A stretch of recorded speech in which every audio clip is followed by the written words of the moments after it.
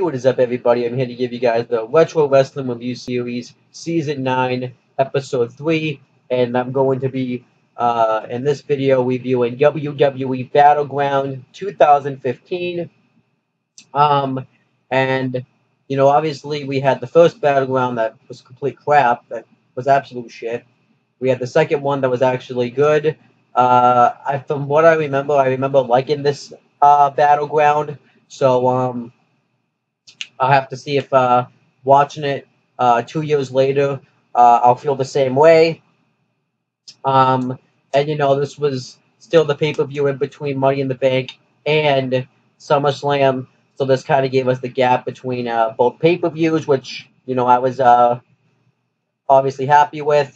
So now that I've kind of gone into it, let me just start actually reviewing the show itself. I've just kind of been rambling on for a while. I'm going to structure my review a few ways, where I cover the pre-show all in one take, and then once I start actually watching the show, I'm going to cover all that in different takes. So I hope you guys enjoyed this video, and let's just get right into it. Okay, so this is actually my bad. I actually forgot to announce what the match card for this show was. I do apologize for that. Sometimes that happens. So I was thinking I was just going to redo the video, but instead I'll just make this its own take. So I do apologize. This was on me. Sometimes that stuff happens. So I'm just going to announce what the match code is. So we have a total of 7 matches on this show, 6 on the actual show, and then 1 match on the pre-show. And yeah, so I'm just going to start announcing what the matches are. Obviously, like I said, we have the pre-show match, or in this case, it's called the kickoff. But I'll just call it the pre-show. It really doesn't matter. We have 2 singles matches on this show. We have a WWE Tag Team Championship match. We have a women's match, or Divas match, actually, I should say, because back then it was the Divas division. So we have a Divas match. We have a United States Championship match. And then we have the main event. It's a WWE World Heavyweight Championship match. And I will go through more in depth of what the actual card is after I review the pre-show. Okay, so starting with the pre-show, we had the panel of Renee Young, Byron Saxton, Booker T, and Corey Graves. Obviously, where these people have gone. Renee Young would continue to host, the panels for the mainstream WWE pay-per-views, and then, for the NXT specials, she would be the backstage interviewer on the main roster, and then eventually, after the brand split, she would only be the backstage interviewer for SmackDown. She would be the host of Talking Smack until it was canceled. Was canceled just last week. But she's still the backstage interviewer. She's also she still hosts Talking Smack because it's going to air after SmackDown exclusive pay-per-views. And she also would go on to be the host of Raw Talk.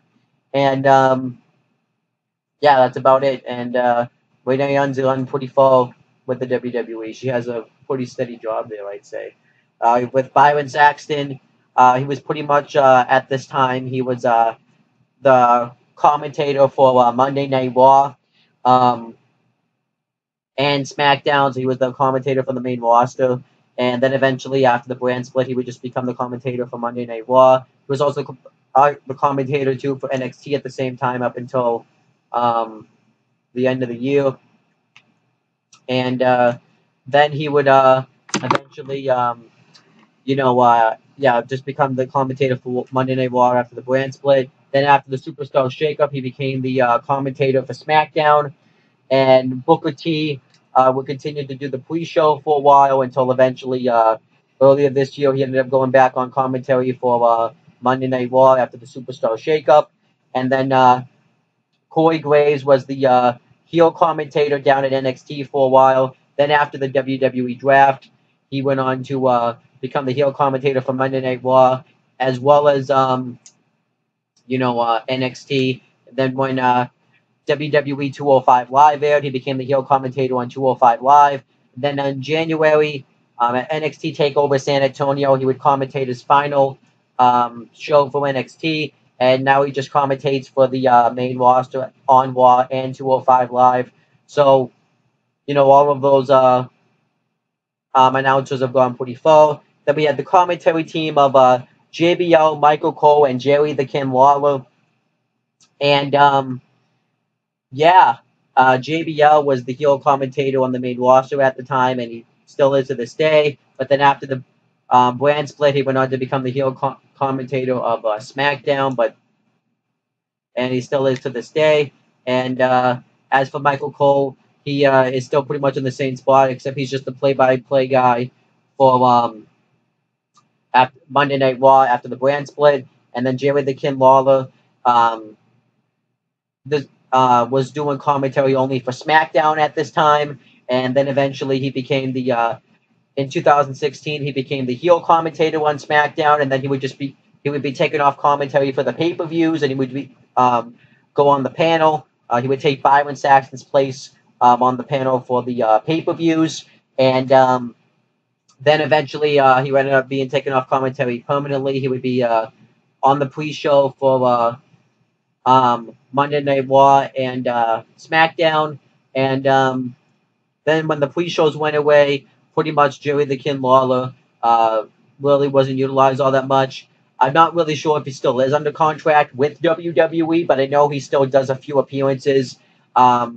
He recently just did commentary for the Royal Rumble match at the Royal Rumble pay-per-view in 2017, which is this year. And he also did hosted the Hall of Fame this year, and then he came back and commentated a match at WrestleMania 33.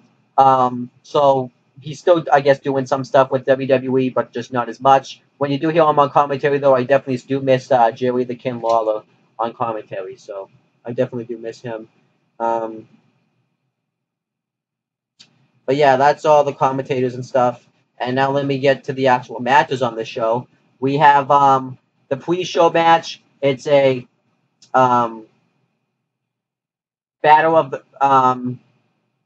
battle for the crown match. Then we have on the actual show itself, we have a match between Randy Orton and Sheamus. We have a WWE Tag Team Championship match. We have a match between Bray Wyatt and Randy Orton. Then we have a Divas Triple Threat match between Charlotte, Brie Bella, and Sasha Banks. We have a United States Championship match between John Cena and Kevin Owens. And then we have the main event. It's a WWE World Heavyweight Championship match between Brock Lesnar and Seth Rollins. And that's pretty much the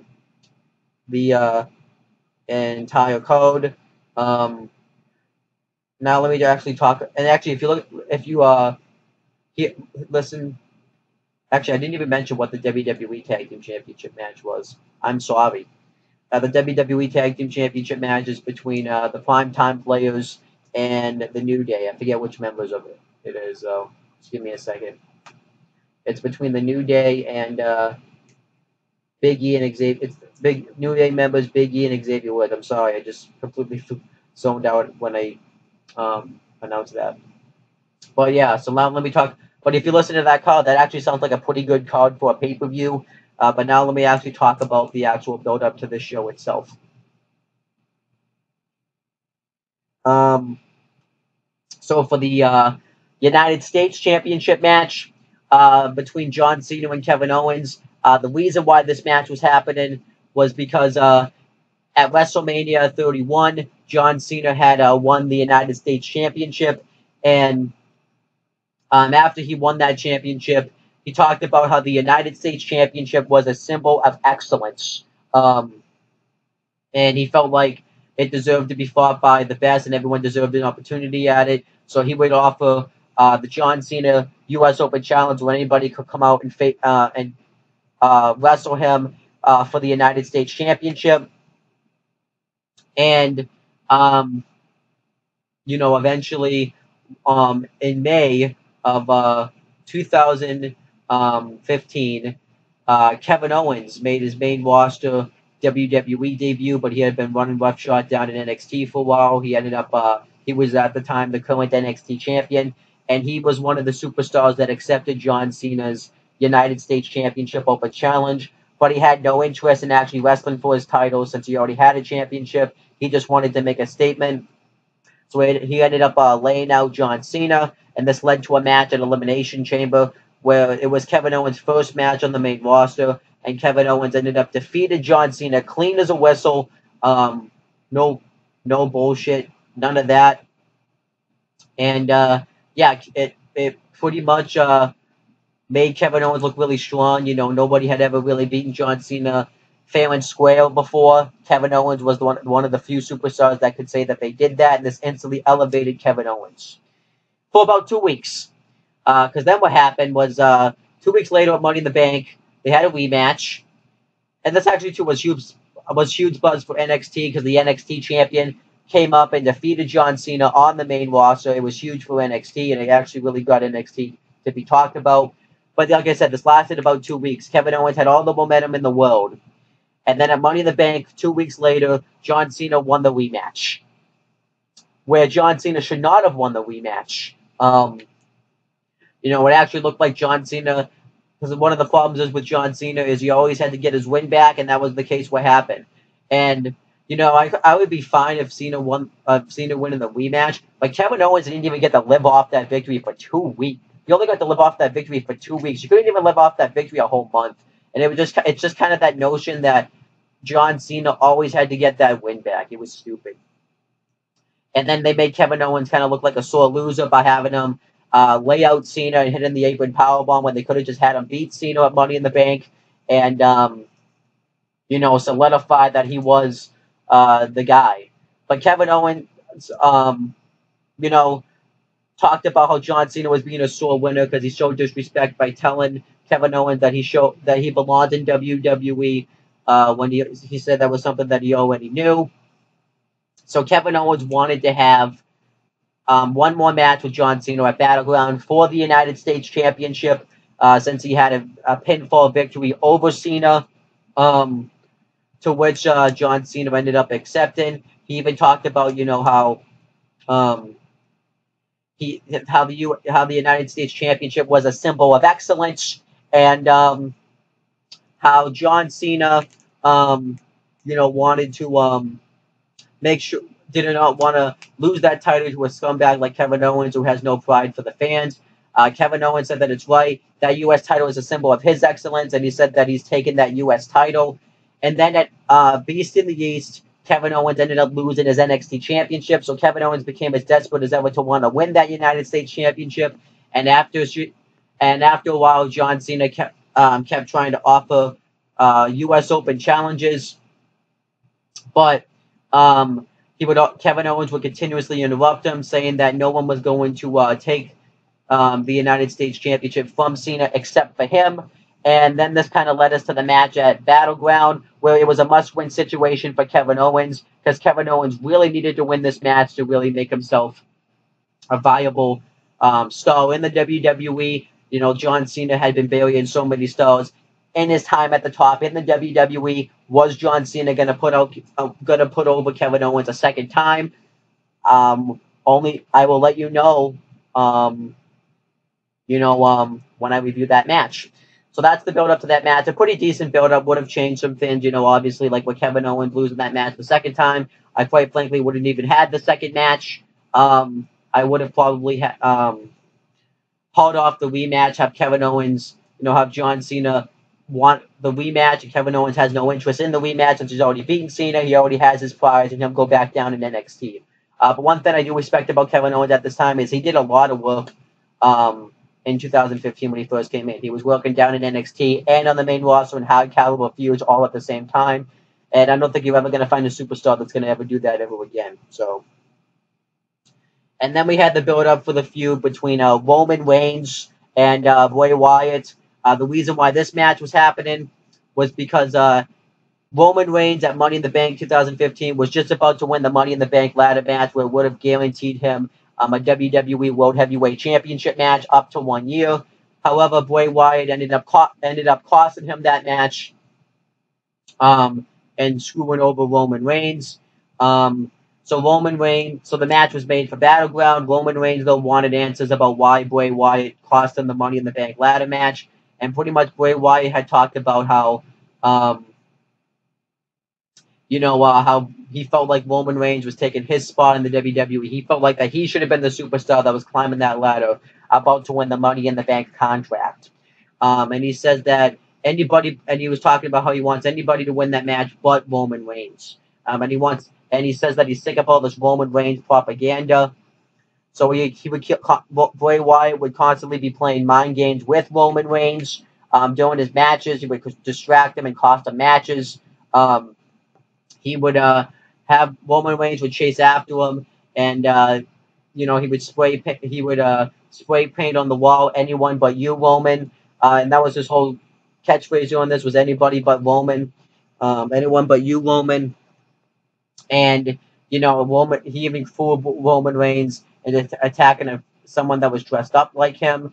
And Bray Wyatt had laid out Roman Reigns on numerous occasions. It looked like he was getting inside the head of Roman Reigns. Roman Reigns had even talked about how he is going to beat him at Battleground, but he wasn't even sure himself if it was going to be enough.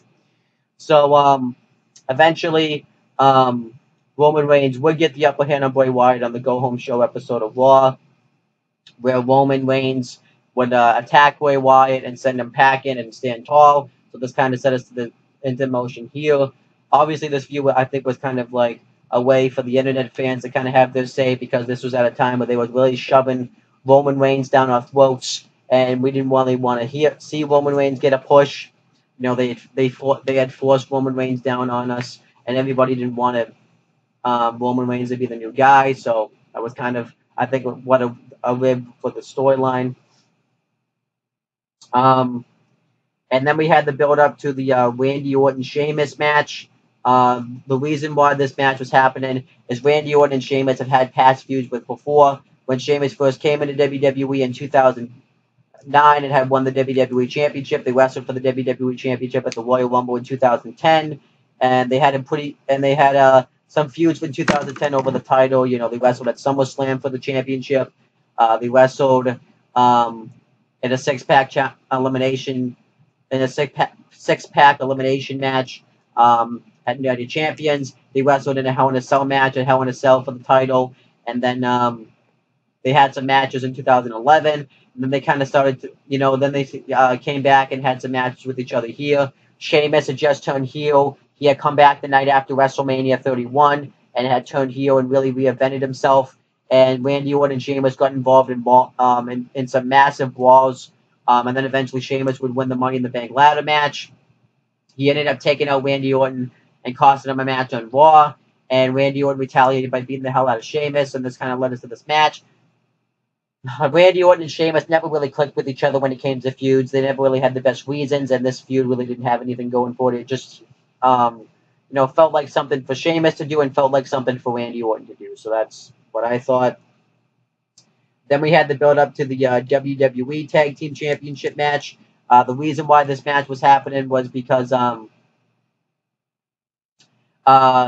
New Day had formed a faction in late 2014. They tried to get him over as babyfaces first, but the fans didn't want to cheer for the New Day. They hated on the New Day. They would chant "New Day sucks." So they flipped the script and turned him heel because they realized they weren't getting over his faces, which was a smart decision.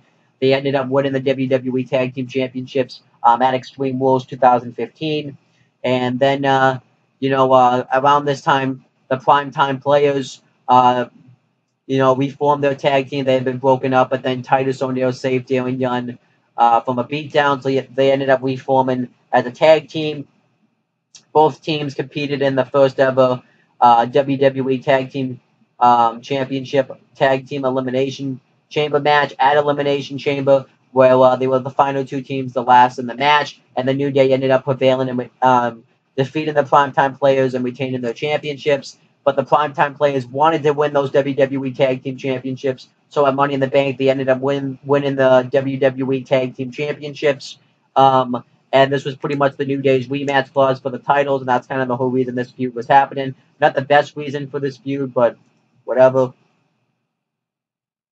And then even on this pre-show, when the panel, the members are talking about it, the New Day come up and talk about how they're going to win the WWE Tag Team Championships, and Corey Graves asks them, what are they going to do? What's going to change tonight than what happened at Battleground? The New Day talked about how they were attacked during the Money in the Bank ladder match before that match, and that led to them losing. So they say that they're going to win the WWE Tag Team titles tonight. They start doing the New Day Rocks chants. Yeah, and the New Day started to really get over his heels, and they were slowly becoming the most interesting thing in the WWE. I wasn't really digging the New Day. I didn't really dig their shtick at the time, but eventually I would, and I can kind of see at the time now, watching it back, where the appeal is. So yeah. And then we had the build up for the Divas match. The reason why this match was happening was because the Bella twins, um, you know, were pretty much running roughshod over the Divas division. And they were pretty much the eye candy of the Divas division. And Paige did everything that she could, and to try to take down the Bella twins. She tried to recruit from help and start a revolution, and nobody seemed interested in helping her. Alicia Fox ended up joining up with the Bella twins and forming Team Bella. And Naomi and Tamina Snuka would try to take down Team Bella as well, but they would fail time in and time out. And eventually, on the Go Home Show episode of Raw, Stephanie McMahon announced that she wanted to see a Divas Revolution, because at this time, women's sports was going through a revolution. She wanted WWE Divas to do the same thing. So she pretty much hot shouted a revolution just like that, just out of the blue, out of nowhere. And she called up Charlotte, Becky Lynch, and Sasha Banks, who Sasha Banks at the time was the NXT Women's Champion, but she called all of them up from NXT. Paige, Becky Lynch, and Charlotte ended up forming a faction, and then Sasha Banks, Naomi, and Tamina Snuka ended up forming a faction called Team Bad, which stood for beauty and dominance. And all the NXT women ended up taking out Team Bella, which was really damn cool, actually. But obviously, this Divas Revolution went the completely wrong way. They ended up. Charlotte was the only one that really should have been called up for this at first, anyways, because her story pretty much was done in NXT. You had Becky Lynch, who was just really starting to get her footing down in NXT, and they called her up and kind of cut the rug out from underneath her. She could have done some great work down in NXT for a few more months. You had Sasha Banks, who hadn't even dropped the NXT Women's title yet, and you're having her get caught up in the main roster. That was ridiculous. You had them all join up in factions. That was ridiculous. And they definitely tried to show that they cared about the Divas division. In due time, it does happen. I'll talk about the aftermath when I get there. But it really just didn't. Yeah, they just kind of I think rushed it too soon. It should have been more of a slow thing. So yeah, that's about it for that. Before I get into the build up to the WWE World Heavyweight Championship match, I want to talk about the pre-show match itself. We have the Battle for the Crown match. Ken What's Up versus Ken Barrett. The reason why this match was happening was because Ken Barrett had won the King of the Ring tournament to earn the right to be called Ken Barrett at the King of the Ring special itself. He ended up defeating one of the opponents. He ended up defeating Was All Truth in the semifinals. So that kind of ties in. Ken Barrett kept calling himself a Ken. All Truth kept knocking him off in matches, and they eventually started doing this whole comedy shtick with yeah,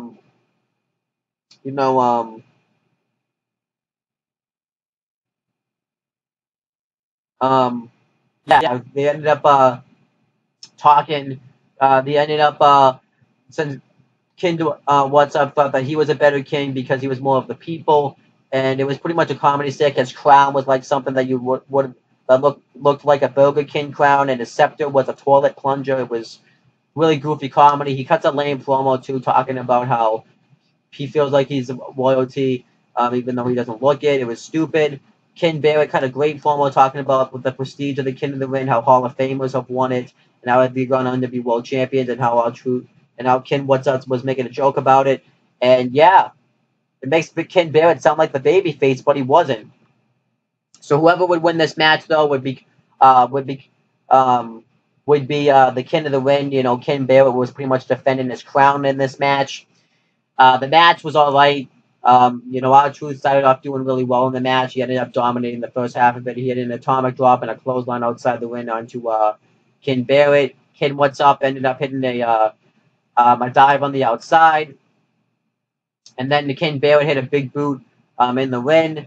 And then he ended up dominating the matchup for a while. He had a big boot while Ken What's Up was tied up in the ropes. He had a kick to the ribs while he was trapped on the top turnbuckle.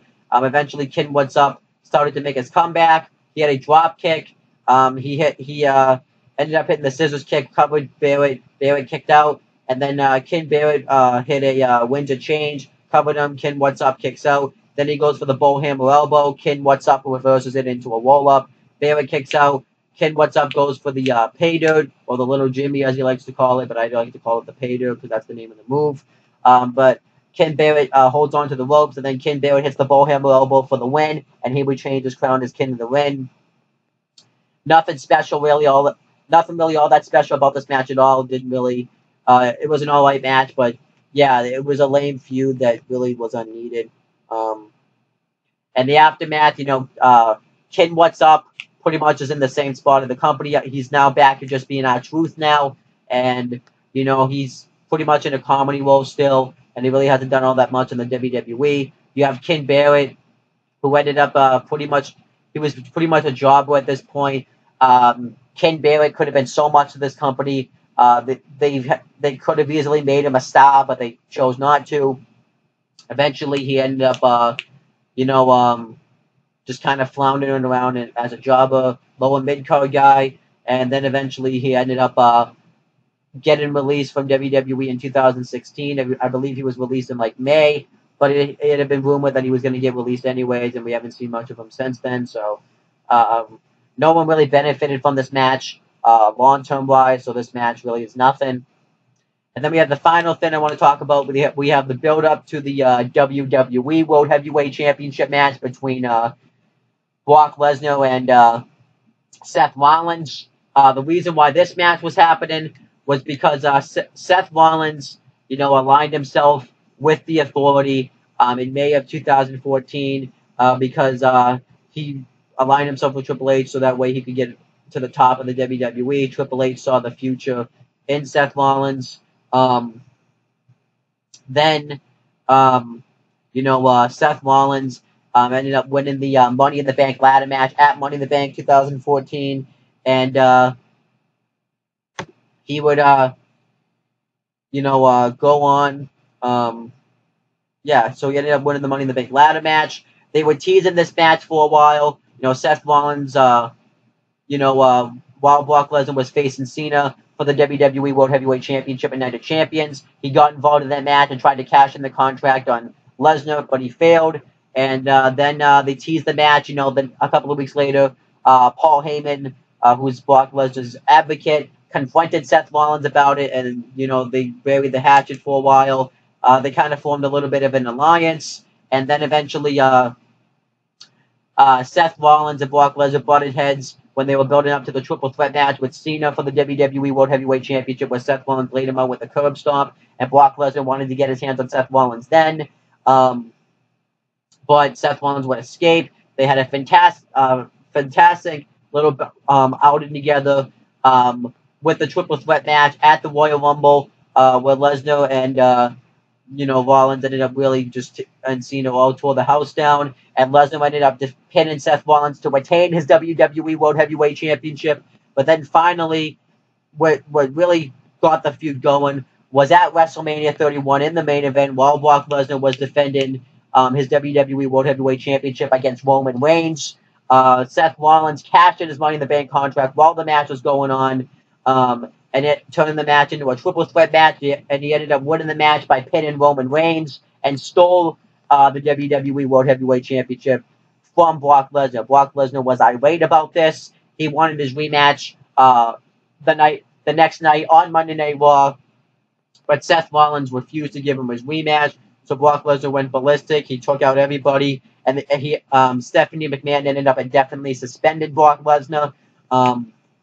So Seth Rollins, while Lesnar was suspended, Seth Rollins ended up having some solid WWE World Heavyweight Championship defenses, and he was really starting to gain some momentum. So the Authority thought that they should throw another opponent at him. Seth Rollins claimed that he was getting really good. He was doing some really good stuff. They were kind of having some tension with it. He was having some attention with the Authority. He claimed that he could, win matches all on his own.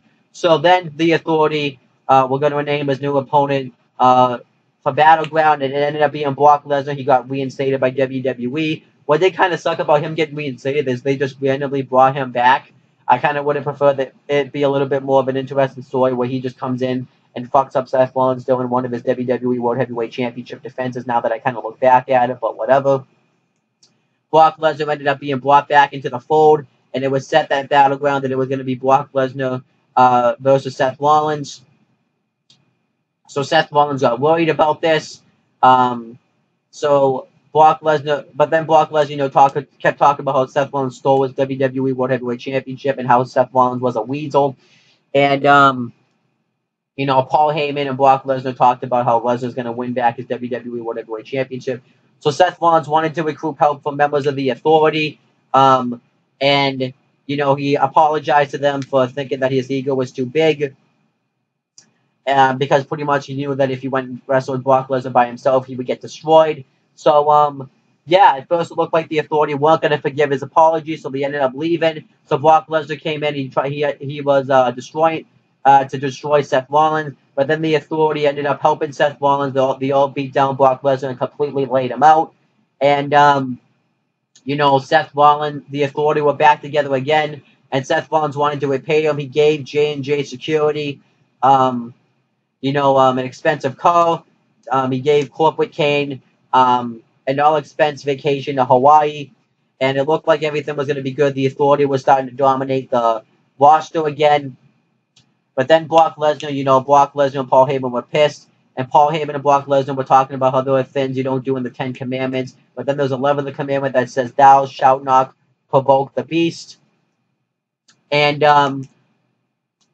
so then Brock Lesnar said that he is going to take his title from Seth Rollins at Battleground, but he's going to take down everybody that is helping Seth Rollins, so that way it's down to a one-on-one match at Battleground. So then he started off on Raw. He destroyed the call that he gave to J&J Security, and ended up taking out J&J Security. He broke Jamie Noble's arm, and he ended up taking out Joey Mercury, so J&J Security were out of the picture. And then on the Go Home Show episode, and he ended up destroying the call. And on the Go Home Show episode of Monday Night Raw, during the contract signing, Seth Rollins, and Brock Lesnar, Seth Rollins talked about how he was going to thrive in Suplex City and end up tearing it down. And then Rollins and Corporate Kane tried to get the jump on Lesnar and attack him. But then Brock Lesnar was able to fight him off. He ended up taking out Corporate Kane by F5ing him on the floor and injuring his ankle when he hit him with the steel steps while his ankle was on the bottom of him. So then it was pretty much just down to a one-on-one match. Brock Lesnar, Seth Rollins at Battleground. Seth Rollins was going to have no help. So the question is how was Seth Rollins going to be able to prevail against Brock Lesnar at Battleground with absolutely no help? And that's pretty much the entire pre-show. The pre-show was decent. I liked the New Day segment where they ended up invading it. They even did a Paul Heyman Q&A segment where he answered questions. Tom Phillips was the one conducting, and obviously Tom Phillips ended up just becoming a scumbag. He was the guy that we ended up hosting the social media lounge. Then he became the play-by-play commentator in NXT.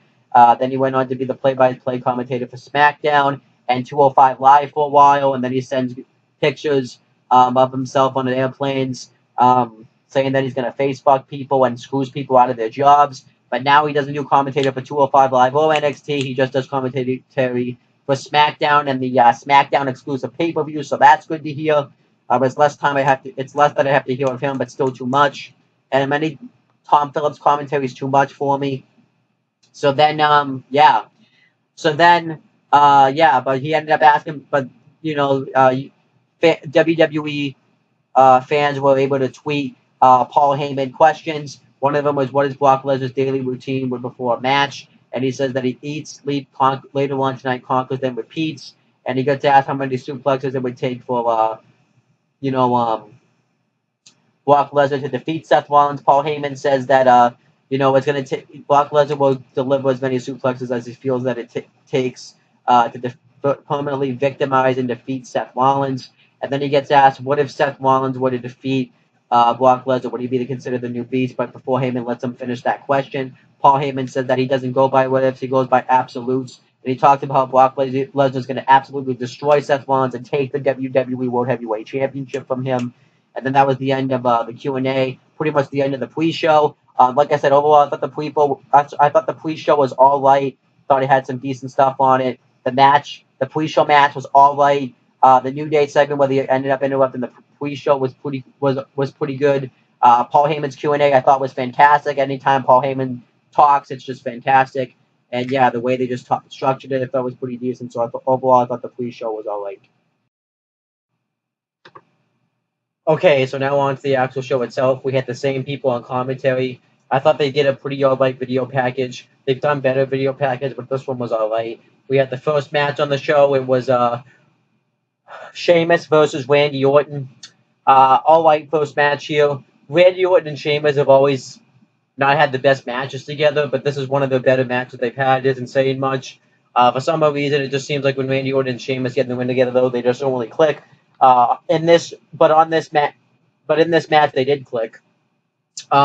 They start chain wrestling each other. Sheamus takes on Orton with a shoulder tackle, and then Randy Orton takes down Sheamus with on himself. Randy Orton goes on the offense on Sheamus. He throws him into the barricade. He beats the crap out of him, but then he puts it back in the ring. Sheamus tries to escape. Orton takes his head off with a clothesline. Randy Orton really dominates and controls Sheamus, but then eventually Sheamus gains control by hitting 2 Irish Curse backbreakers on Orton, and he dominates the matchup for a little bit. He goes for a third Irish Curse backbreaker. Randy Orton counters it. He starts wailing away with right hand. Sheamus takes him down with an axe handle. He goes off the second turnbuckle and hits a double knees to the face. He kind of just starts wearing down Orton, he pretty much just dominates, does some nice simple wrestling moves like headlocks and some more knee drops and stuff. And then eventually Randy Orton is able to move out of the way when Sheamus goes to hit a running shoulder tackle in the corner, and Orton moves out of the way and Sheamus goes shoulder first into the post. He falls out of the ring. They both start trading right hands towards each other. Randy Orton starts to make his comeback. He goes for the scoop slam, but Sheamus knows that it's coming since they've wrestled so many times. So Sheamus just stands on the ropes, and Orton starts to go on the attack on Sheamus. He clotheslines him out of the ring. He hits a back suplex onto the announcer's table. Then he hits a scoop slam on him anyways, covers him. Sheamus kicks out, and then he goes for the draping DDT. But then Sheamus hangs him up on the top rope, he hits a flying shoulder tackle off the top turnbuckle, covers him. Orton kicks out. He hits a rolling senton. Orton kicks out. Randy Orton hits a T-bone suplex. Sheamus kicks out. And then Randy Orton hits the draping DDT. But Sheamus still kicks out. He goes for the RKO. Sheamus turns it into a roll-up. Orton kicks out, and then Sheamus hits the blow kick on him. But then Sheamus is too weak to make the cover. So once he gets to his feet, Randy Orton's holding onto the ropes, and Sheamus gets him into a clover leaf, and Randy Orton tries to get to the ropes, but Sheamus pulls him back the first time, and then the second time Randy Orton gets to the ropes, and he was in this move for a while, so I liked that. Then after this, referee has to pull Sheamus off. After this, Sheamus goes to lift up Orton, but then Orton hits an RKO on him for the win, and Randy Orton wins the match. Don't get really what Randy Orton had to gain from winning this matchup. I think Sheamus needed the victory more since he was the Money in the Bank contract holder. This is just something I really don't understand still, why they do this with their Money in the Bank contract holders. They'll give them the Money in the Bank briefcase, and then they'll just go on a tremendous losing streak. And the same thing kind of happened with Sheamus. He really didn't win many matches with the briefcase, so I didn't really get why they had him lose, and I don't get why they do this with the Money in the Bank contract holders. But obviously, you had the aftermath. But yeah, like I said, though, I thought this was a all-right match here. You know, not the greatest match, but an all-right opening match here, pretty decent. The aftermath is they would continue this feud. Randy Orton would cost Sheamus his chance to cash in the contract, well, at least attempt to cash in the contract. On an episode of Raw, Sheamus would cost Randy Orton a match for the WWE World Heavyweight Championship. And then, they would have another match at SummerSlam where Sheamus would win. And then they would have a blow-off match on an episode of Raw where Randy Orton would win. And then Randy Orton pretty much was taken off the TV until, the next year's Battleground because of injuries. So he was out of action for a while. And then he would come back. He would have his feud with Brock Lesnar. They would have the match at SummerSlam where Randy Orton would lose, and then he would get into a feud with Bray Wyatt. He would win the WWE Championship at WrestleMania 33, and then he lost it at Backlash. Not going to say who it was because the guy sucks. And as for Sheamus, he went on to eventually cash in his Money in the Bank contract and win the WWE World Heavyweight Championship from Roman Reigns at Survivor Series, and he ended up losing the title the night after on episode of Raw, and then he pretty much didn't really go much of anywhere really afterwards. He was in a faction for a while with Ken Barrett that didn't really last too long, and then once that faction ended, he kind of floundered a little bit. Then eventually, he now eventually formed now is in the tag team division. Since then he's been a two-time WWE Raw Tag Team Champion, and he's actually now the current one half of the Raw Tag Team Champions. So Sheamus decently benefited from this match. Nobody really would have benefited though, because these were already established superstars. So, but Sheamus, I think, would have benefited more by winning this match because he would have gained momentum. So, and still, they really just shouldn't have even put the Money in the Bank briefcase on Sheamus. There was really no reason for him to hold it. It was kind of lame and stupid. I understand they wanted to create like a top heel and stuff. It just Sheamus wasn't that guy, so it was stupid. But overall, I thought this was a pretty decent opening matchup. Just I didn't really care for the feud, and I didn't really care, I'm not much of a Randy or Sheamus. I like the decent wrestlers and stuff, but I'm not really like a big fan of those two. So whatever.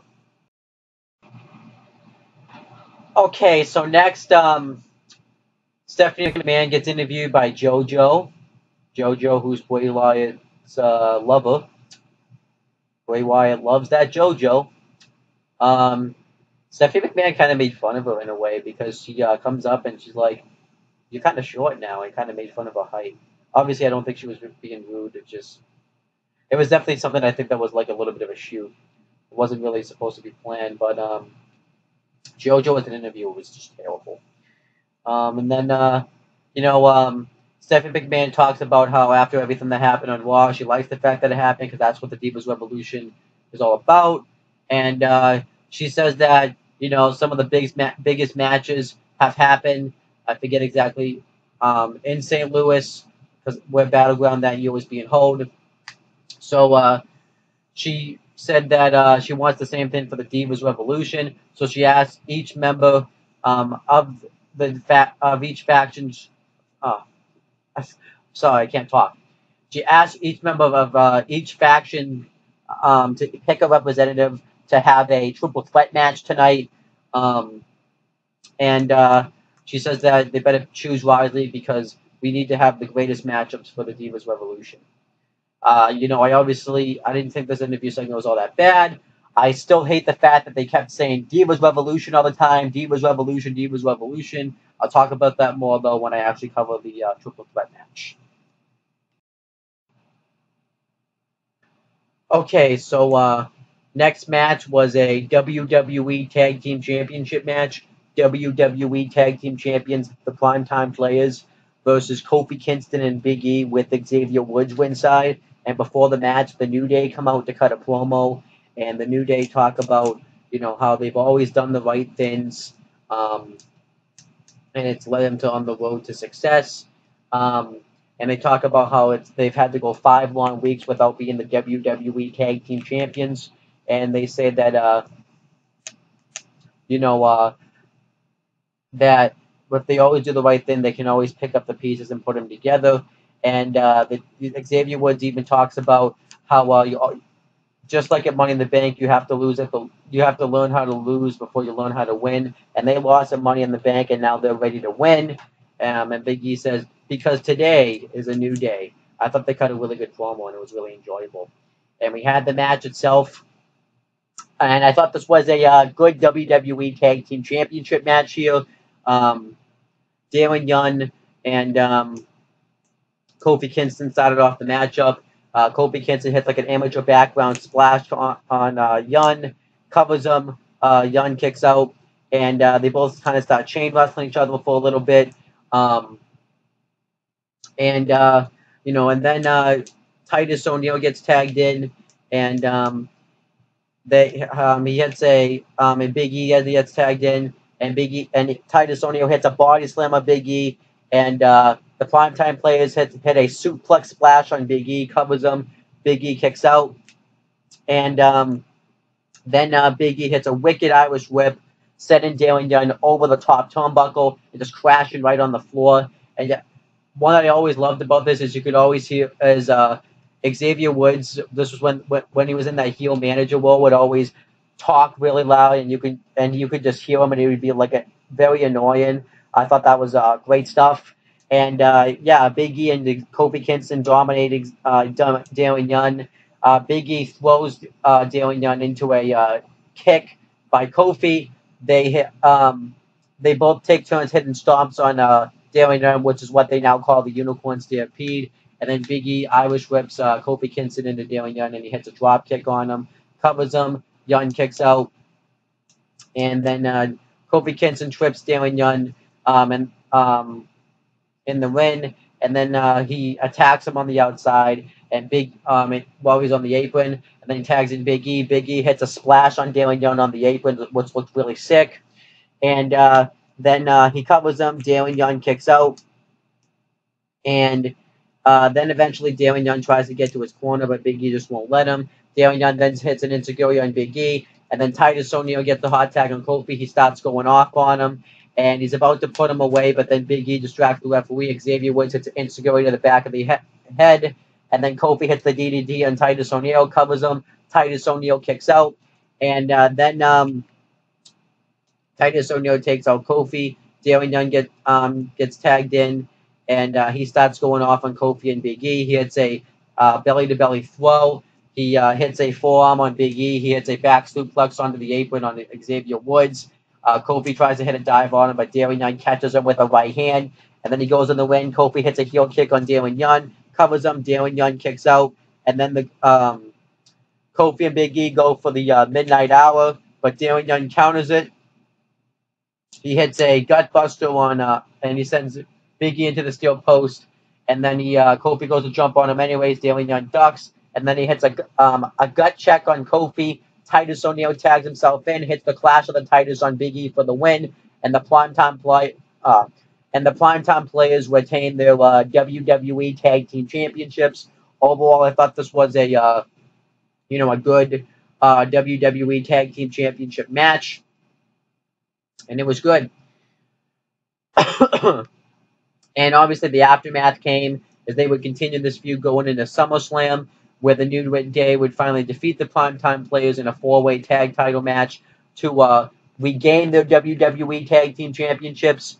And the New Day pretty much would become the best act in WWE for about a year in 2015 and in the early part of 2016.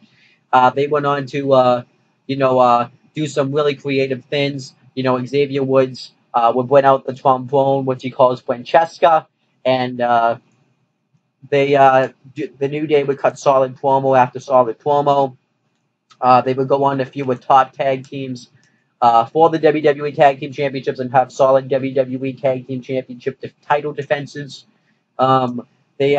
They went on to have Bootios, which is the shirt that I'm wearing now, which is their brand new cereal box, and eventually at Fastlane 2016, they ended up turning the New Day face since the crowd really started to get behind the New Day, and they would continue to hold on to the WWE Tag Team Championships, and meanwhile, um, the primetime players they would get their rematch on an episode of Raw for the WWE Tag Team Championships, but they wouldn't win.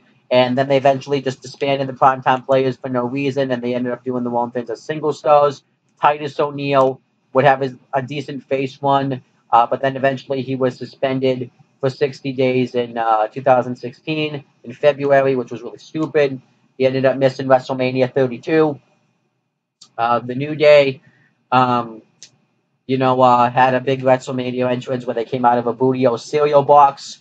And then, what else? Darren Young competed in the third annual Andre the Giant Memorial Battle Royal. Titus O'Neil and Darren Young did their thing as single stars. Titus O'Neil got into a feud for the U.S. title, didn't win the U.S. championship, and then eventually, after the brand split, him and Darren Young were both drafted to Raw. They did Darren Young did the whole make Darren Young great again thing, and then they got into a mini feud where Titus O'Neil ended up turning heel again.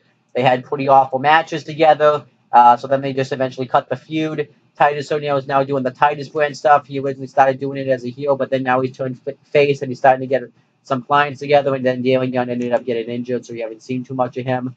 As for the New Day, continuing with them, so they went on to become the best act in WWE. They had solid WWE Tag Team Championship defenses. They had the WWE Tag Team Championships for a while. Then after the brand split, they were all drafted to Monday Night Raw, and eventually the WWE Tag Team Championships are now called the WWE Raw Tag Team Championships, and the New Day continued to hold on and successfully defend those Raw Tag Team Championships. And then eventually in December, they went on to break a record where they became the longest tag team champions of any kind in WWE, which is a tremendous record. Not a lot of teams can say that they've broken that record. But then eventually they went on to lose the WWE Raw Tag Team Championships at Roadblock end of the line to Sheamus and his tag team partner. And, afterwards the New Day kind of floundered around for a little bit. They became the host of WrestleMania 33. Didn't really do too much there. And then eventually after the Superstar shakeup, they were drafted to SmackDown. And then they, are now fighting for the SmackDown Tag Team Championships, and fighting for them this year at Battleground 2017. So the New Day have become a huge team. They're probably one of the best tag teams of this era. And the New Day have done fantastic stuff as a team. They've done great things, like had great matches, had the Francesca stuff, and they've been able to go kind of outside the box when it comes to the things that they've been able to do. They've are the longest reigning tag team champions of any kind in WWE. So I think the New Day out of this match has benefited. The primetime players really not so much. I really don't ever understand why they broke up the primetime players really out of nowhere. It really doesn't make any sense to me, but whatever. But still, I thought this was a good WWE Tag Team Championship match. Okay, so next, Paige, Charlotte, and Becky Lynch are backstage, and Paige talks about how she's been begging for months for a revolution in the Divas division. They finally have one, and to say to withdraw any concerns. She said that when she was brought up, when Stephanie McMahon brought them up to the main roster. She was really excited about it. And Becky Lynch talks about how they're going to rebuild the Divas division brick by brick and put the Divas on notice and even put the superstars on notice. And then Charlotte says that they're going to do it with Flair. They all put their pickies together and, it's like their secret handshake or whatever. All right, promo and stuff.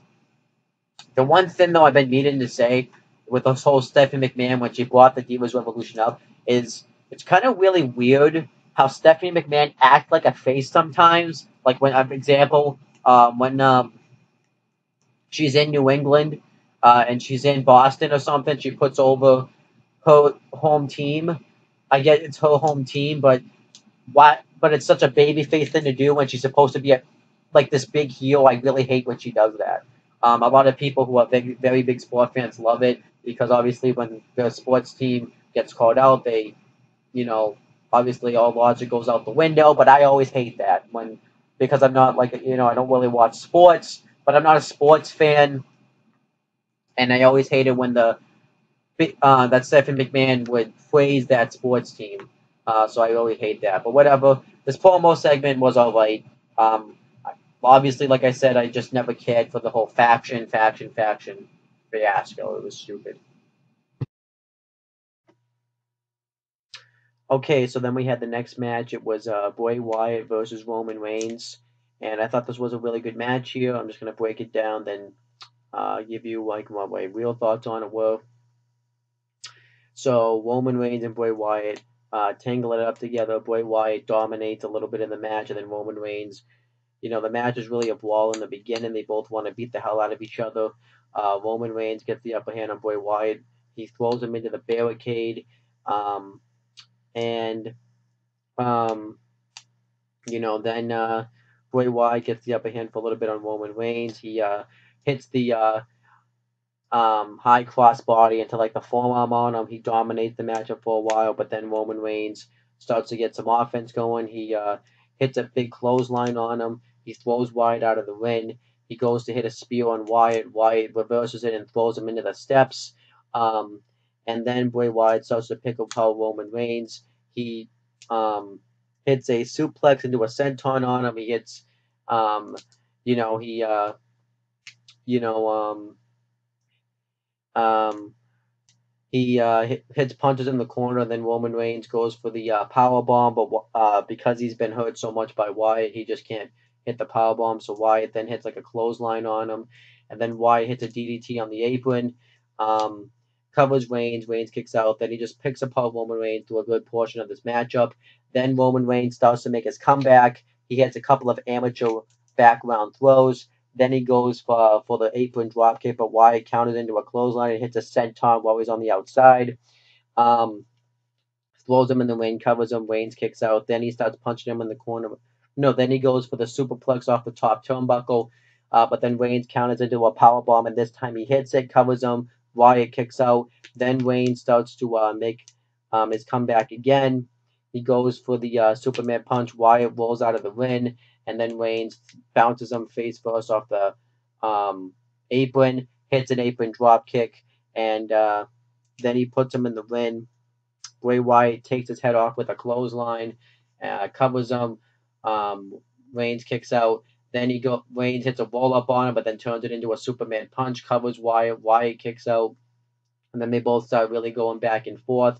They both trade shots on the outside of the ring, and then Bray Wyatt grabs two steel chairs, throws them into the ring. Well, he acts like he's going to use them, but then Reigns sees it. He attacks him. Reigns throws four steel chairs into the ring, and the referee's getting these chairs out of here. Luke Harper attack. Well, I just gave it away, but um, a mystery person in a hood attacks Roman Reigns, throws him into the post, and hits a super kick on him. Then Bray Wyatt hits a Uranagi, which he also hit earlier on Reigns in the match that he kicked out of, but he hits it on the apron this time. And then he throws Reigns in the win, hits the Sister Abigail on him for the win. And then afterwards, the hooded guy takes off his jacket, and it's revealed to be Luke Harper that I just gave away earlier. I apologize for that. But you could clearly see that it is him, even if you didn't know, because they you can totally see the beard underneath the hood. They don't do a very good job covering it up. But yeah, Luke Harper aligned himself back with Bray Wyatt, and they were slowly starting to reform the Wyatt family, and 2/3 of the Wyatt family were reformed here. So that was cool, and I thought this was a really good match here. Um, I think, like I said, with when it comes down with Roman Reigns, he doesn't have really all that bad of matches. I think it also definitely varies too on who he works with, because if he works with somebody that's better than him, he can have some really good matches. But if he works with someone that's the same talent level as him, the matches are either just passable or bad of itself. And I would say here he worked with someone that's better than him. I think Bray Wyatt's really good at telling a um, psychology wrestling. He's really good at telling a story, and I think that's what really made this match. I thought Bray Wyatt looked really dominant in this match. He dominated Reigns throughout the whole match. Really, like 75% of it, I would say. Um, and Bray Wyatt really needed to win this match. I think I enjoyed this match watching it now than when I did 2 years ago was because I had a feeling that Bray Wyatt wasn't winning that match because of how behind they were on Roman Reigns and Bray Wyatt. Really, they just kind of killed a lot of his steam around this time. They had him lose his first feud to John Cena, at and then he had lost his cult. He had gotten jobbed out to the Undertaker at WrestleMania when the Undertaker only showed up once, wrestled Wyatt, and then was gone afterwards. So Bray Wyatt really needed to gain some momentum back, and this kind of helped it somewhat. But this didn't last long. The night after this show, Roman Reigns and Bray Wyatt would continue their feud. They would have attack. Reigns would pick a partner, and him and his partner would go on to defeat Luke Harper and Bray Wyatt at SummerSlam, and then at Night of Champions, the Wyatt family added a new member. So then Reigns and the same partner and another partner lost to the whole Wyatt family at Night of Champions, and then they finally blew off their feud. At Hell in a Cell, inside a Hell in a Cell match, where Roman Reigns would win, and yeah, Bray Wyatt had lost yet another feud. So then Bray Wyatt but then they weren't done. Then later on that night, the Wyatt family would go on to attack Undertaker. They would do the whole feud with the 25 years of Undertaker storyline when Undertaker and Kane, the Brothers of Destruction, would reform to face two members of the Wyatt family, which ended up being Bray Wyatt and Luke Harper, and which the Wyatt family would lose. Then they would beat Team Extreme at TLC, which stands for Tables, Ladders, and Chairs in 2015. And then, but and that helped, but that didn't really up their credibility all that much. Then they all got eliminated from the Royal Rumble by Brock Lesnar. Um, and then Brock Lesnar squashed Bray Wyatt and Luke Harper in under 5 minutes at Roadblock. The Wyatt family were bitched out again at WrestleMania the next year, and then the Wyatt family was supposed to turn face, but then Bray Wyatt got hurt by Roman Reigns. Fuck you, Roman. And so then that got pushed to the back burner. So then they returned, and then they feuded with the New Day going into Battleground the next year, where the Wyatt family would beat them. Then after the brand split, Bray Wyatt was drafted to SmackDown. Luke Harper actually wasn't drafted. He had gotten injured just before WrestleMania, so he wasn't drafted. Bray Wyatt went on to have a pretty lame feud with Randy Orton, to which Luke Harper would return and cost Randy Orton the match. Then they did that whole feud I just talked about with Randy Orton earlier in this video, which ended up being really stupid. It led to that. I didn't even mention that shitty House of Horrors match that they had at Payback 2017. Then Bray Wyatt just had a feud with Seth Rollins that was pretty lame. He ended up finally winning that feud, but in the span of 2 years, Bray Wyatt's credibility pretty much isn't there. He lost all his credibility. He never wins a feud, and yeah, he just isn't very significant. He cuts these promos that lead to no direction, which wasn't any different back then because going into the Roman Reigns feud, it was kind of the same thing. And it's really a shame to see what's happened with Bray Wyatt. Pretty much, there's no repair for his gimmick. There's just you can't, his character is just so damaged that you can't really repair it.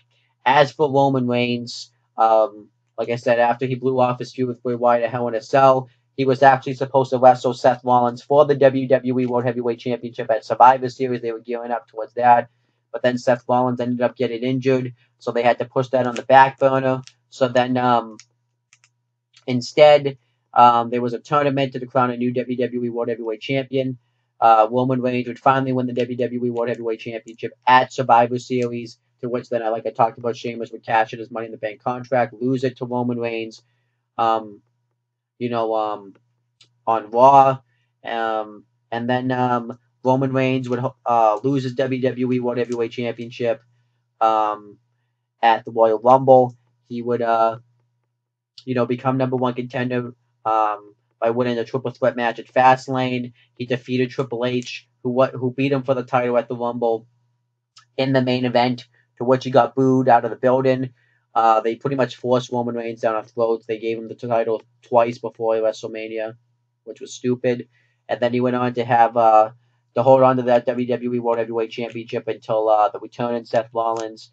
They finally had the one-on-one match at Money in the Bank, where Seth Rollins ended up defeating Roman Reigns for the title. Then Roman Reigns ended up getting suspended. He returned to Battleground the very next year.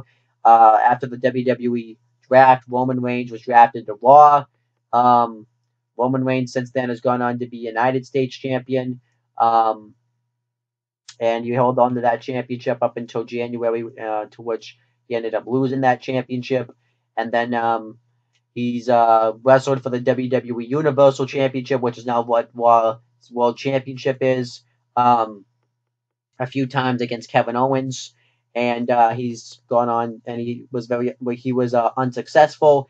He ended up retiring the Undertaker this year at WrestleMania, and yeah, that's about it. Um, and yeah, currently he's set to main event with Brock Lesnar in a Fatal 4-Way match for the WWE Universal Championship at SummerSlam this year. So Roman Reigns has obviously gone really far in this company. He's pretty much the top guy. He's pretty much going to be the next top face of the company. Even though everybody hates the guy, they've done so many heelish things with him, like retire the Undertaker at WrestleMania, and yet he's still a babyface. And ever since WrestleMania 33, I haven't willingly watched a Roman Reigns segment or match. Of the now. I actually hadn't even watched. The last match I saw with him was his ambulance match at Great Balls of Fire. But that's not a match I paid for. That's a match that was on my friend's network. And I didn't pay for that match. I don't pay to see Roman Reigns. I don't pay to see Roman Reigns. Was coming up in August, on August 13th, here in TD Garden, and Roman Reigns is probably going to be on that show. I'm probably going to end up getting stuck paying to see him then, which sucks. But it is what it is. When you buy a ticket, I don't pay to see Roman Reigns, though I pay to see the WWE. So, whatever. But overall, Roman Reigns obviously benefited from this, but Bray Wyatt, short-term wise, obviously benefited from this because he got to look like a viable opponent for Reigns for a while. But then long-term wise, his character, like I said, is just so beyond repair. It sucks. But overall, that's pretty much it. But overall, this match is really good. And obviously the right person goes over. So, yeah.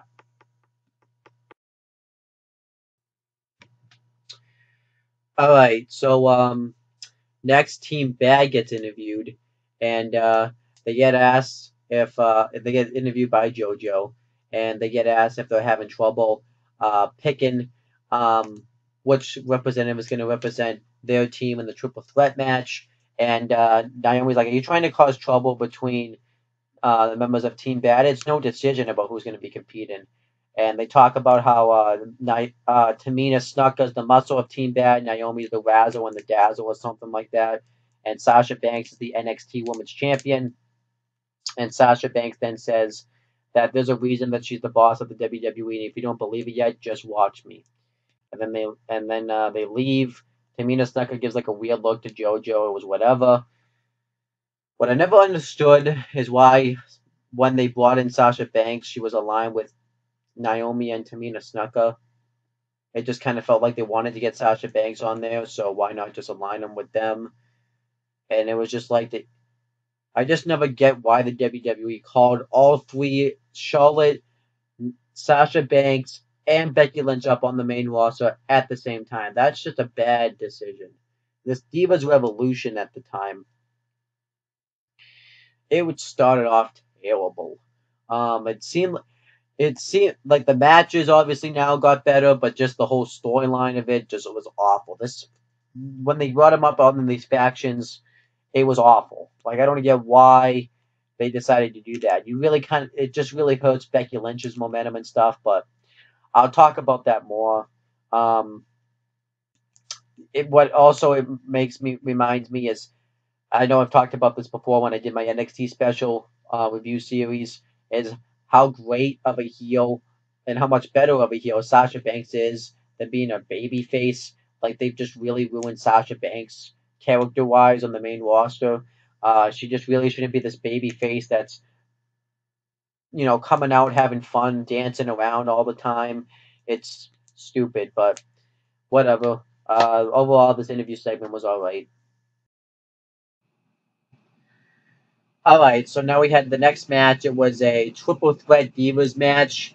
Um, it was Charlotte with Paige and Becky Lynch ringside versus Sasha Banks with Naomi and Tamina Snuka inside versus what we thought was going to be Nikki Bella with Brie Bella and Alicia Fox ringside. But Nikki Bella decides that she's not wrestling, so she sends Brie Bella to go in there instead. So that was fine. Um, I thought this was I don't really want to say it was a good match, but it was a pretty solid match. I enjoyed it. But it was but yeah, it was a pretty solid match. One thing that definitely did start to get better once this revolution, which is what the WWE so called it, was that you got longer diva matches. Um, but the problem with this match was there was no story behind it. It was just really thrown together last minute.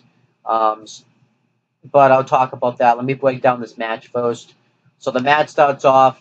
Um, Brie Bella and Sasha Banks start to work together to take out Charlotte, since they're both the heroes in the match. Charlotte hit, but Charlotte's able to overcome it at first. But then, Sasha Banks beats up Brie, and then Charlotte and Sasha Banks are going to work together since they're two of the NXT call ups, and you have the Team Bella who was dominating the main roster. So I thought that made sense. But then Sasha's like, wait a minute, let's you and me work together. And then she takes a cheap shot at Brie Bella, throws her out of the ring, and then the rest of the match is pretty much just down to Sasha and Charlotte for a while. They both start doing chain wrestling moves to each other. Uh, she throws Charlotte out of the ring pretty hard. She hits a double knees under both Brie Bella and Charlotte, and then yeah, the match was just all Sasha. She hits a wicked straight jacket neckbreaker onto Charlotte. She hits she gets her into a wicked submission. She hits a wicked roll up on her. I thought that looked pretty cool. And then you have Brie Bella. She hits the Daniel Bryan yes kicks. And Charlotte tries to block it, but she slaps Charlotte right in the fucking face. And then Sasha Banks just ends up ducking it. Um, Charlotte makes her come back. She hits a neck breaker on Sasha Banks, and she ends up doing a kick up right afterwards. And then Sasha Banks hits a double knees from the middle turnbuckle. And then eventually Brie Bella gets knocked to the outside. Everybody's, Team Bella's checking on her. Naomi and Tamina Snuka and Paige and Becky Lynch, all come in and have like a little face off with Team Bella. They call them losers and stuff, which was kind of mean. Sasha Banks dives through the ropes and takes out Team Bella. And then Charlotte dives over the ropes and takes out, um, you know, uh, Paige, Becky Lynch, and Brie Bella on Sasha Banks. And then eventually the finish comes. Sasha Banks gets Charlotte into the bank statement. And then Brie Bella throws Sasha Banks shoulder first into the post. She goes for the face buster. Charlotte counters into a powerbomb into the figure eight. Brie taps out. Charlotte wins, which makes sense. I think it made sense to have one of the new call-ups win since they were very new. And obviously it had to be Charlotte or Sasha Banks. I think they went with Charlotte because she was the baby face and they wanted to make her look like a viable threat to possibly take the Divas Championship from Nikki Bella because we knew one of the NXT call-ups were going to end up doing so. But yeah, the match I thought was a pretty solid match. Um, like I said, my problem with it was there was no purpose for this match. Like I said, they announced this match last minute. I also hated the fact that Charlotte and Sasha Banks couldn't come out to their own theme songs. They had to come out to Team Bad's, which was Naomi's theme, and then Paige's theme. You know, these were very new wrestlers. Why not get them noticed? Why not just have all of them come out there? Just have it be a regular triple threat match with everybody banned from inside, and you just have all those women just go out there and there you go. That's all you need. Have Charlotte come out with her theme song. Have Sasha Banks come out there. None of these other bullshit distractions. And this is what sucked when they came up. Is they threw they had this Divas Revolution, Divas Revolution, Divas Revolution. They kept shoving it down our throats, but there really wasn't a Divas Revolution in the beginning. I mean, they had talked about there was. You definitely felt like there was definitely some change coming when it came to women's wrestling. Obviously, that started down in NXT, which was started by Paige. Um, and you know, Paige had become the first ever NXT Women's Champion. I would even say maybe it even dates back before then. I think it started when AJ Lee won that Divas Championship, and she cut that pipe bomb on all the cast members on Total Divas. AJ Lee was the real one that kind of started the big Divas revolution. You notice there was change because AJ Lee actually got mic time to talk. Her matches would have some pretty decent significance behind them. And then Paige obviously got that one in, when the WWE Network was launched. One of Paige and Emma had a really damn good match for the NXT Women's Championship, and then after WrestleMania 30, Paige was called up to the main roster. Um, she wrestled AJ Lee and took the title off of AJ Lee for the Divas title, and she was the first and only woman to be both the Divas and NXT Women's Champion, which I don't think is ever going to happen again. I don't think anybody's going to hold like one of the women's titles on the main roster and the NXT Women's Championship at the same time. I don't think that's ever going to happen. It's just not going to. And then, Paige and AJ Lee got to have a nice feud on the main roster where where it was an actual issue. It wasn't just match, match, match, match, match, match, match, and then the match at the pay per view itself. It was an actual personal issue. And it was a good start. And then obviously when Nikki Bella took the Divas Championship from Paige, that's when she started to go on her dominant one. No, sorry, from AJ Lee, that's when she started to go on to her dominant one. As Divas Champion. Um, then it continued. Then you had but yeah, after this match, you had this Divas Revolution happen, and like I said, you started to get longer matches. I think everybody had been trending, had been chanting to give Divas a chance because they had like a 1 minute match on Raw, and everybody was upset about it. So after this match, what would happen was they would do all these three teams would have a really awful, like triple threat 6-woman tag elimination match. I don't know what the fuck you call that. Where it was just a clusterfuck in itself. Where Paige's team would win. Actually, the Paige's team would end up. At first, it was called the Submission Sorority, but then the WWE fucked up and realized, wait a minute, that's a porn site. So let's call them Team PCB. So then, it was known as Team PCB.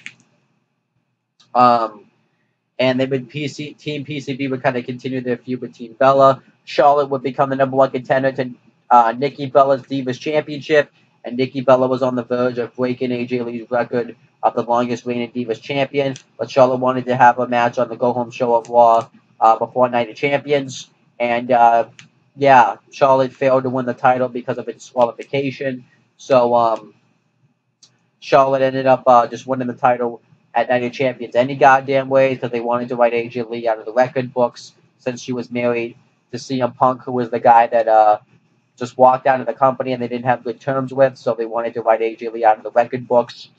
And Charlotte and Nikki Bella would have a rematch for the Divas Championship at Hell in a Cell, where Charlotte would retain the championship, and then Nikki Bella got hurt, so she got taken off TV to do neck surgery.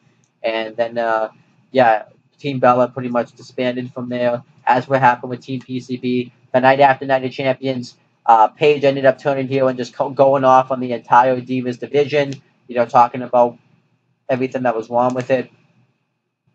And after Paige had a blow-off match with Nikki Bella, she would have a feud with after Charlotte had a blow-up match with Nikki Bella, she would have a feud with Paige. They wrestled at Survivor Series and TLC for the title, where Charlotte retained both times. Going into those matches, it was the awkward thing where where Paige brought up Reed Flair, Charlotte's brother's death, to which all the Flairs were not okay with. And Paige and Becky Lynch had a mini feud where Paige knocked her off in a match. And then, what else? Charlotte then turned heel, which was really weird because she was positioned as the face. It was awkward. But she ended up turning heel, which ended up really helping her because she was really becoming robotic on the main roster. Charlotte and Becky Lynch had a really good match at the Royal Rumble for the title, where Charlotte retained the championship. And then, as this was going on, Team Bad ended up, continuing their thing. But then Sasha Banks got hurt, so she got taken out of Team Bad. She returned at the Royal Rumble and took out Becky Lynch and Charlotte, and wanted to go after the Divas title. Sasha Banks got into a mini feud with Naomi and Tamina Snuka, former members of Team Bad, to which she would go on to team up with what's her name? She would go on to team up with Becky Lynch to face Naomi and Tamina Snuka at Fastlane, to which they would win. Charlotte would go on to wrestle Brie Bella, because then Charlotte was a heel. Brie Bella turned face at Fastlane, where she would retain her Divas Championship. And then at WrestleMania, Brie Bella had a final match temporarily with WWE, because obviously we know that making a WWE return, well, training for it anyways. To which Naomi and Tamina Snuka were also in that match, and also Alicia Fox, I believe. I forget which team she was on, not going to lie. And then Charlotte, Becky Lynch, and Sasha Banks would have an amazing triple threat match for the women's title. They rebranded the division, and it was now known as the women's division, no longer the Divas division, and they had a new championship. And Charlotte would go on to win that match and be like the first women's champion. And then Becky Lynch had her feud with Emma, but then Emma got hurt, so then she got taken off television. Sasha Banks got taken off TV for some reason. Naomi and Tamina Snuka weren't doing shit. And then Sasha Banks returned the night after Money in the Bank, I believe, and wanted to go after Charlotte's championship. I even forgot to mention that Sasha even had lost her NXT title by this point. She had lost it before SummerSlam and NXT TakeOver Brooklyn. I forgot to mention that. I'm sorry. And then Sasha Banks and Charlotte had a really good feud for the women's title. After the brand split, Charlotte was drafted to Raw. Sasha Banks was drafted to Raw. And Becky Lynch and Naomi were both drafted to SmackDown. And Alicia Fox was also drafted to Raw, by the way. And Tamina Snuka and Nikki Bella were not drafted since they were injured. And at SummerSlam, so the night on the Monday Night Raw after the draft, Sasha Banks won the women's championship from from Charlotte. And then at SummerSlam, Charlotte won the championship back. On that same show, Nikki Bella ended up returning from injury and doing a 6-woman tag that included Becky Lynch on the other team. And then she pretty much joined the SmackDown roster since it was a SmackDown exclusive match. You knew that she was going to be on SmackDown. Nikki Bella went on to have a pretty alright run on SmackDown. She had some alright feuds, but wasn't wrestling for the title or anything. And then she had a final match. In the meantime, It was where her and Cena wrestled a mixed tag, where Cena ended up proposing to her, and now her and Cena are gearing up to get married. Where because she's a gold digger, she's just using Cena, obviously. And then so that's that. Um, as it comes down to it, continuing though, Charlotte and Becky Lynch had a really good feud in 2016. Charlotte won back the women's title, like I said, at SummerSlam, and then Charlotte and Sasha Banks both participated at a triple threat at Clash Champions, and then at Hell in a Cell, then they went on Raw to main event Raw, the first woman to do so since 2004 2005 time, to which Sasha Banks won back the women's what was now known as the Raw Women's Championship. And then they went on to have the first ever women's Hell in a Cell match at Hell in a Cell in 2016, where Charlotte won back her Raw Women's Championship. And then they went on to have the first ever Falls Count Anywhere match for the Raw Women's Championship, to which um, Sasha Banks would win back the championship. And then a couple of weeks later at Roadblock End of the Line, they would have the second ever Iron Woman match, but the first one on the main roster. The first one ever was on NXT, to where Sasha Banks was also in for the NXT Women's Championship. But the one on Roadblock End of the Line was between Sasha Banks and Charlotte. She became known as Charlotte Flair, to which Charlotte Flair won the blow-off match and became the new Raw Women's Champion. But as this was going on, you had Becky Lynch, who at Backlash became the first woman to win the SmackDown Women's Championship, and then she held on to that title until December at TLC, when she lost it in the first ever tables match for a championship, for a women's championship. And then she competed in the first ever main event on SmackDown in a cage match for the title. And also in the meantime, you had Charlotte Flair go on to do her own thing. Sasha Banks did her own thing at Elimination Chamber. After so many years, Naomi had been chasing for a champ to win a women's title. She finally won the SmackDown Women's Championship at Elimination Chamber, but then she ended up getting injured in that match, so she had to vacate the title. Charlotte Flair and Sasha Banks both competed in a Fatal 4-Way match at WrestleMania 33 for the championship, and Naomi and Becky Lynch competed in like a women's six-pack challenge for the title, for the SmackDown Women's title at WrestleMania 33, to which Naomi won that championship in her hometown, and she's been a pretty terrible champion since then. She really hasn't done much with the title. She's been a bland babyface with the championship. And then afterwards, after the Superstar Shakeup, Tamina snuck a return, and she was drafted over to SmackDown. And then, that's it for all the women pretty much. But as for Paige, I didn't even mention Paige. Paige was drafted to Raw after the draft, but we haven't seen Paige. She's been dealing with neck injuries and stuff like that. And obviously, too, you know that she's had that sex tape revealed, where she ended up revealing that she's made sex videos with Brad Maddox and Xavier Woods, to which now I can't watch any of their matches the same anymore. And then, obviously, Paige is in a pretty bad domestic relationship, where it's been reported now as of last week, which you can check out my video on it right up there, where her boyfriend, or now her fiance, is beating her. But now there's reports that she was actually beating him.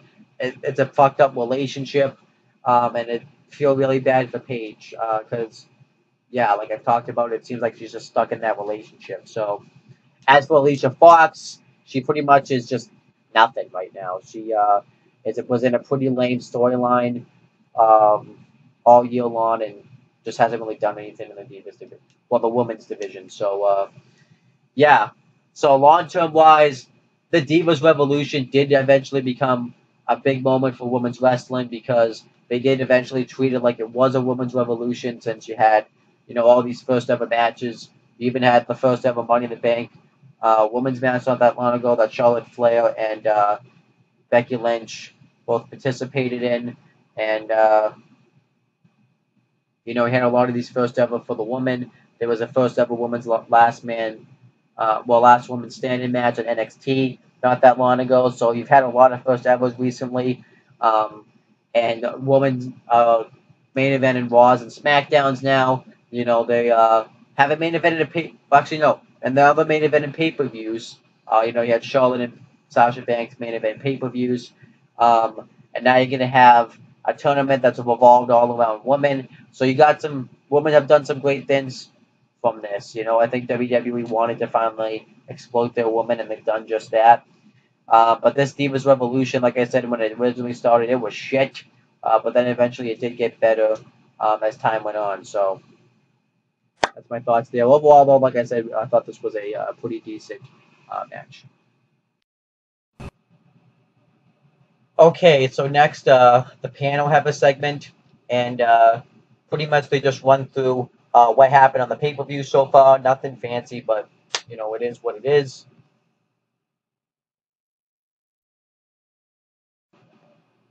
Okay, so next was a United States Championship match. United States Champion John Cena versus Kevin Owens. And this was a fantastic match, obviously with a bad finish, which I will obviously rant about, but let me talk about the match first. Um, the match starts off, Kevin Owens gets the upper hand on Cena. He hits a wicked right hand on him, and he dominates the first half of the matchup. He hits a drop kick on Cena. Um, he hits a torture rack backbreaker. He hits a torture rack into a neck breaker. Covers him. Cena kicks out. And, Kevin Owens just really dominates Cena with the first half of the matchup. But then Cena comes back with a drop kick. He hits um, Owens, and then Owens even hit a slam into a senton too. When Cena tried to go for his 5 moves of doom. And then Cena hits a toe-to-toe slam himself, covers him. Owens kicks out, and then Owens and Cena are about even. So pretty much the match is just a back and forth match. I'll just kind of talk about the big spots in the match. Cena tried to do his 5 moves of doom a second time, and he goes for the 5 knuckle shuffle, but Owens rolls out of the ring and mocks him by doing the "You Can't See Me" himself, which I thought was actually kind of funny. And then Owens hangs Cena up on the top rope, goes to go up the top turnbuckle and hit a swanton bomb, but Cena gets his knees up, and then Cena hits an electric chair facebuster move and covers him. Um, Owens kicks out. Cena hits a code of silence, covers him.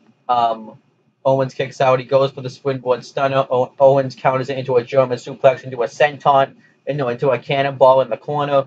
Covers Cena. Cena kicks out. And then Owens goes for the pump up powerbomb. Cena knows that it's coming, so he holds on to the ropes, and then Owens is able to hit a clothesline on Cena anyways. Cena hits the AA. Owens kicks out. He goes to hit it off the second turnbuckle, but Owens held it into a reverse superplex off the top rope, covers him. Cena kicks out, and then he goes for the pump up powerbomb. Cena counters into a Hurricanrana, and he gets him into the STF the first time. Owens is able to goes to go to the rope. Cena goes to pull him back. Owens kicks him off. Owens hits Cena's 5 moves of doom himself, hits the AA on Cena, and then he gets him into the STF. Cena's able to get to the ropes, which obviously, once you knew that Owens got him into the STF, you knew Cena wasn't tapping. What else? Cena hits another AA. Owens kicks out. Owens hits a super kick into the pop-up powerbomb. Cena kicks out, and then Cena hits a springboard stunner, but he doesn't get all of it, and Owens is able to bounce right back and hit a clothesline. And then Cena hits another AA on Owens. Owens kicks out again, and Cena's just in disbelief. Owens goes to go. Cena hits the leg drop from the top rope. Owens kicks out, and then he goes for it a second time. Owens turns it into a power bomb, which is what broke Cena's neck. And throughout the match, as Owens gets frustrated that Cena keeps kicking out, he keeps talking crap to Michael Cole. Asking him if he's calling it the right way and if he's watching. And Michael Cole's just like, why don't you, pay attention to your opponent? So then Owens goes to go off the top rope, and then Cena catches him, and Cena hits an AA from the second turnbuckle, and covers Owens. Owens kicks out, which made Owens, I think, look pretty strong, because no one's ever kicked out of that move. And then Cena's just in disbelief, and Owens tries to beat him with a roll-up. Cena kicks out, then Cena gets him into the STF, and Owens, you think he's going to get to the ropes, but then Cena pulls him back, puts him back in the move, and Owens taps out, and Cena retains the United States Championship. And yeah, so the match I thought was a fantastic match up until the finish. I mean, the match was so fantastic, but it would have been better had Cena not won. Like I talked about before, Owens really needed to win this match, win this U.S. Championship, because this could have done a lot for Owens if he had been the one to take the United States Championship from John Cena. But then that didn't happen. What ended up happening was Kevin Owens lost. Not only did he lose, he tapped out to a submission move that Cena did, Owens performed 10 times better on Cena earlier in the match, which was stupid. And, I always hear rumors that, I always hear things that Kevin Owens says that John Cena really helped elevate Kevin Owens. I personally call bullshit on that, because there was no way that you could tell me from this feud that Kevin Owens was elevated by John Cena. He beat him clean once at Elimination Chamber, but then literally 2 weeks later, John Cena got his win back and beat him at Money in the Bank, and then here, he beats him by tapping him out to a submission move that Owens does better. Because let's take a look at what happens to each guy. John Cena at SummerSlam ended up losing the United States Championship to Seth Rollins, and then he ended up just regaining it right back at Night of Champions. And then he lost the U.S. title at Hell in a Cell, and in 2015 was pretty much the last time Cena would work full-time as a WWE wrestler. Pretty much afterwards, he was pretty much a part-timer. And yeah, but Cena, I would say his last full-time run was probably the best work he's ever done. He had some really good matches for that U.S. title and really brought prestige into that United States Championship, which was awesome. And then the prestige was ruined. The U.S. title just went back to what it was. It was back on kickoff shows, which was really stupid. And then John Cena will return in 2016, have some great feuds and matches. He would pretty much be a part-timer. Eventually, at the Royal Rumble in 2017 of this year, he would finally tie Ric Flair's record of becoming a 16-time World Heavyweight Champion. And then he lost the championship at Elimination Chamber to Bray Wyatt. After the draft, too, Cena was drafted to SmackDown. I forgot to mention that. And then he had one final match at WrestleMania. Then he came back. He just returned this past year. Obviously, right? He just returned on the July 4th episode of SmackDown, where now he's announced that he's a free agent, so now he can work both Monday Night Raw and SmackDown. He's going to be wrestling in a flag match this year at Battleground, so obviously this match really didn't hurt or benefit Cena. He pretty much was in the same spot. The guy that needed to benefit from it actually got hurt, because let's take a look at what happened with Kevin Owens. He pretty much was in an inconsequential he pretty much really wasn't doing much at SummerSlam. Think about how huge it would have been if Kevin Owens had walked in with that U.S. title, because literally he was in the main event at NXT TakeOver Brooklyn. Imagine how huge it would have been if he had walked in with that U.S. title, but of course, because Cena had to win the feud, it didn't happen. And then Kevin Owens went on to win the Intercontinental Championship at Night of Champions. And he pretty much was stuck in mid-card purgatory forever. He held on to that IC title up until TLC 2015, and then he ended up just regaining the championship right back on an episode of Raw. Held on to that championship and lost it at WrestleMania 32 in the opening match.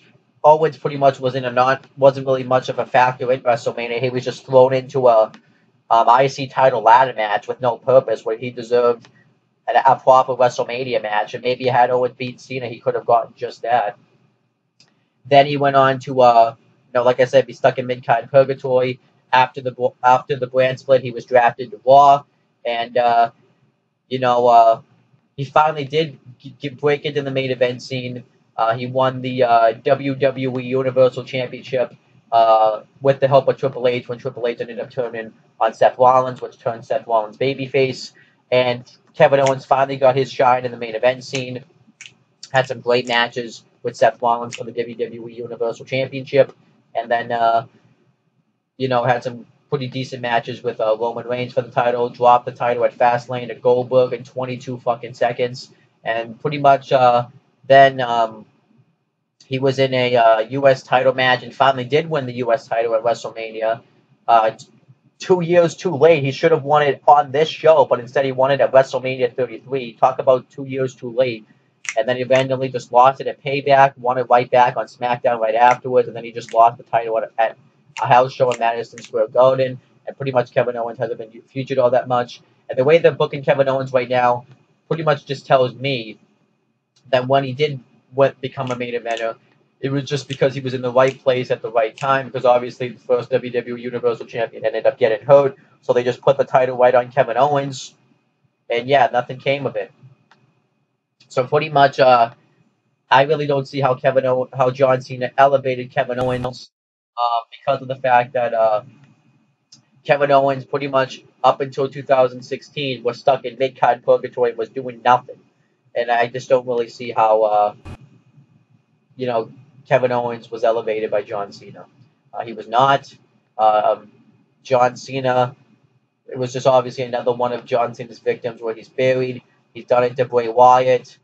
He's done it to Ken Barrett, like I talked about. He's done it to a handful of people that I've mentioned. He did it to the whole Nexus faction, and Kevin Owens was just another one of those victims. So, yeah, and it just, they always say that John Cena has to get that win back. Would it really have hurt John Cena if he had lost the U.S. title to Kevin Owens? It actually would have elevated Kevin Owens, and now there's no reason for me to ever want to see a Kevin Owens John Cena match ever again, because he's already beaten and disposed of Kevin Owens. Cena's blown through everybody. Now there's no credible opponents really anymore for Cena to face. It's what happens when you cram somebody down your throat for over 10 years. Okay, so next, The Miz comes out and cut a promo, and pretty much why he's cutting this promo was because Ryback, The Miz, and Big Show are all supposed to have a triple threat match for the Intercontinental Championship, but Ryback got injured with a staph infection that week, and he couldn't compete, so he sent a big tweet about it, thanking his fans and for his support and stuff.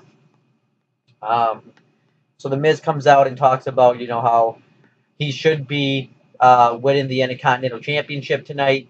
But because Ryback got hurt, that didn't happen. So then all the publicity stuff he was supposed to do as Intercontinental Champion had to get canceled because the match got postponed. And he says that he talks about how Ryback might not even be injured because he's known Ryback since his days in Tough Enough. And he talks about how he doesn't think that Ryback's really the big guy. He thinks that he's the big pansy, which later on we would find out that The Miz ended up being right about that, which I'll talk about in a second. And The Miz, talks about how Ryback was probably just too scared to come out and face The Miz. And then he says that Big Show isn't even here tonight. He hasn't been seen since the Attitude Era, so he wants the Authority to do the right thing and crown him as the rightful Intercontinental Champion. But then they don't come out, so then he says that he's just going to go and take the Intercontinental Championship. Then the Big Show comes out, and Miz is trying to butter him up by saying that he did, because this was at a time where people would chant, "Please retire" at Big Show, and the Miz says that don't listen to what these people just said about you when they said "please retire." I think you have 20 more years left in you.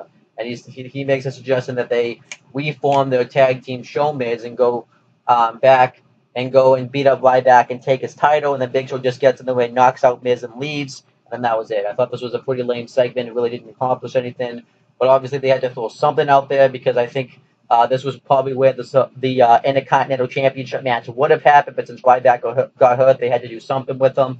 Why they didn't just do a number one contenders match between Big Show and Miz, winner faces Ryback, would have made more sense, but whatever.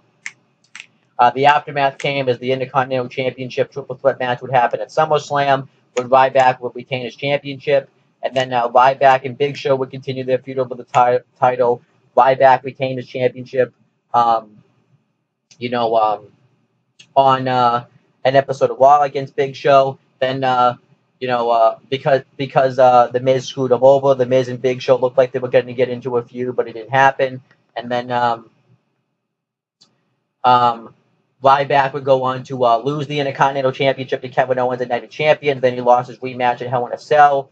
And then, Ryback pretty much just kind of floundered for a while. He ended up turning heel and going after the U.S. title, pretty much became known as the pre-show stopper. And then he had his final match at the kickoff show at Payback, where he lost a United States title match and ended up walking out the next night for the reasons we already know, because he felt like that he wasn't being utilized to his potential, that people should have been getting better payouts and stuff. And then we found out later that Ryback was a big pansy, because now he always complains about everything that the WWE does. So, like I said again, like I always say, Miz speaks truth. As for Miz and Big Show just kind of worked out as a part-time basis. Eventually, he ended up getting in tremendous shape. He was drafted to Monday Night Raw after the brand split, and now he's in tremendous shape, which is awesome. I think he proved all the people that told him to please retire back in 2015, and myself, because I was one of those people. One that showed he could have a few more years left in him. And as for the Miz, he would, pretty much have a stagnant spot on the roster for a while. He would win the Intercontinental Championship the night after WrestleMania 32. He would have some pretty solid title defenses for the Intercontinental Championship. And then after the brand split, he was drafted to SmackDown. He cut that great promo about Daniel Bryan and stuff on Talking Smack, and did some great stuff as Intercontinental Championship. Lost it at No Mercy. We gained it back on the SmackDown before Survivor Series. Lost the title again earlier this year. We gained it back at Extreme Rules. And he was drafted to Raw after the Superstar Shakeup. And The Miz has done some great work and probably is one of the best mic workers in WWE today. He always has been a great mic worker, and that just proves it. So overall, the one that benefited long-term from this was actually The Miz, the guy that got knocked out. Big Show, this didn't benefit or hurt him since he had been a legend. Ryback had already been hurt and would continue to suffer more damage. And Ryback was one of John Cena's victims that he buried too, so twice. So, yeah. Overall, though, this segment really wasn't anything special. Okay, so then we had the main event. It was a WWE World Heavyweight Championship match. WWE World Heavyweight Champion Seth Rollins versus Brock Lesnar with Paul Heyman ringside. And I can understand why a lot of people don't like this match, because this was a match that was being hyped up for over a year, or a little bit over a year, for months. And this was the match they came up with. I understand it, and I can get you. I can understand why people are disappointed. I could see where you're disappointed because, it really wasn't really a match. Rollins really didn't get any offense in. However, I enjoyed this match because they made this match seem believable. And let me explain. So obviously the match starts. Lesnar immediately drives Rollins in the corner. He starts hitting shoulder thrust smashes in the corner, whatever they're called.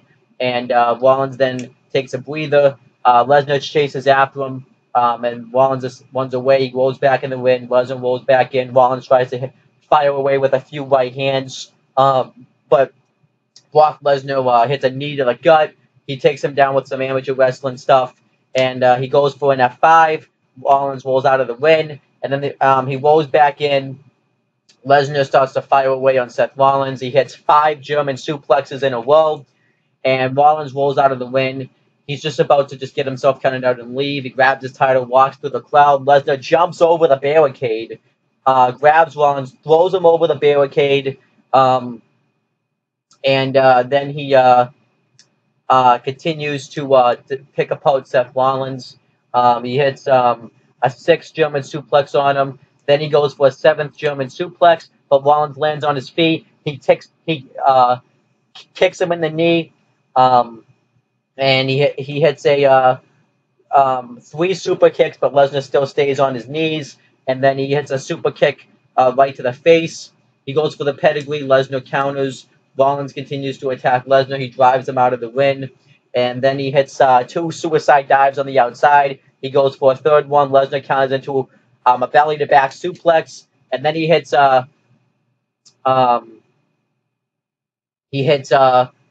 6 more German suplex on him, and in a total he hit 13 German suplexes on Seth Rollins.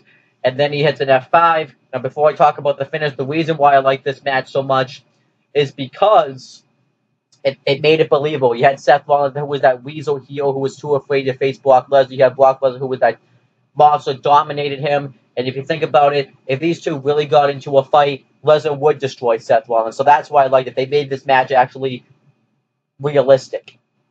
But yeah, Lesnar hits the F5. He goes to cover Seth Rollins to win the championship.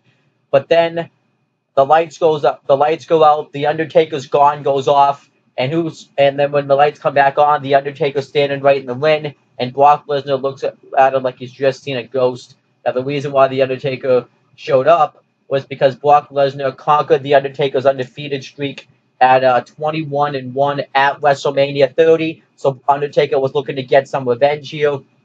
So Undertaker goes to chokeslam Brock Lesnar. Lesnar jumps out of it, goes for an F5. Taker gets out of it, hits a low blow on Lesnar, hits a chokeslam, then a tombstone. And you think Taker's just going to walk off, but then you see that Brock Lesnar's getting back to his feet. So then he hits a 2nd tombstone on Brock, which I thought was badass. Then afterwards, he does the lights go out, his theme song goes off, he does his taunt, he walks out, he lifts his hand up, and leaves.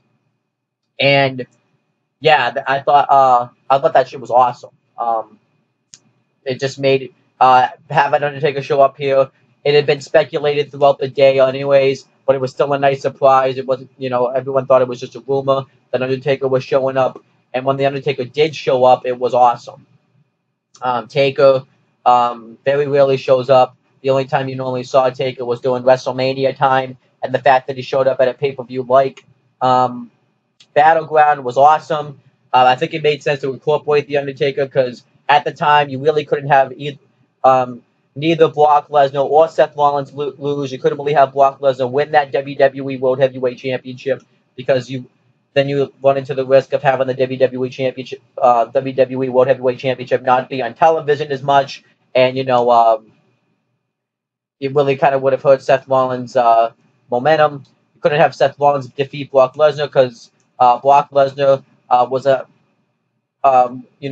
ass-kicking machine. So I think it made sense to have have no one really win and have an Undertaker come in. I think fit because it set up to the SummerSlam main event and everything. And obviously then we have the aftermath. We would find out, because we didn't find out the result, that Brock Lesnar would win this match the next night on Raw by disqualification, meaning that Seth Rollins kept his WWE World Heavyweight Championship. Brock Lesnar and Undertaker, would go on to have a great program going into SummerSlam. Taker said the reason that he did this was because Brock Lesnar conquered a streak, and Taker and Brock and Paul Heyman kept constantly bragging about it. So this led to the match at SummerSlam, when Undertaker would defeat Brock Lesnar. It ended up being a fantastic match, and Taker ended up cheating to win. When he hit the low blow on Brock, and the timekeeper stuff all happened. So then this led to the blow-off match in Hell in a Cell, match, and a fantastic match where Brock Lesnar would finally defeat The Undertaker, and that would be the blow-off match. Then Taker would get attacked by the Wyatt family, and then I already mentioned what happened at the 25 years anniversary of Taker, where the Brothers of Destruction defeated Bray Wyatt and Luke Harper. And then Undertaker would go on to have 2 more WrestleMania appearances. Then he had his final WrestleMania match against Roman Reigns, where Roman Reigns defeated him and retired The Undertaker.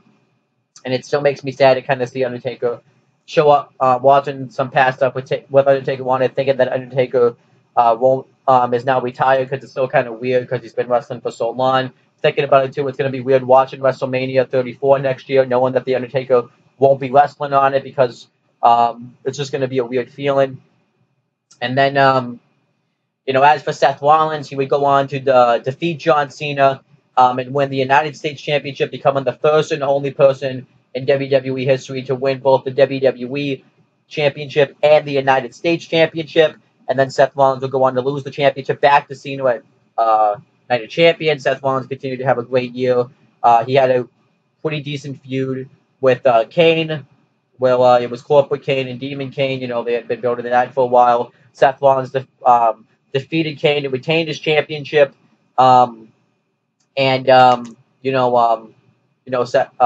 defeated Kane to retain his championship, and it had Corporate Kane get fired as director of operations. Then Seth Rollins would go on. He was supposed to face Roman Reigns at Survivor Series for the championship, but then he ended up getting injured. So he got a torn MCL in his knee.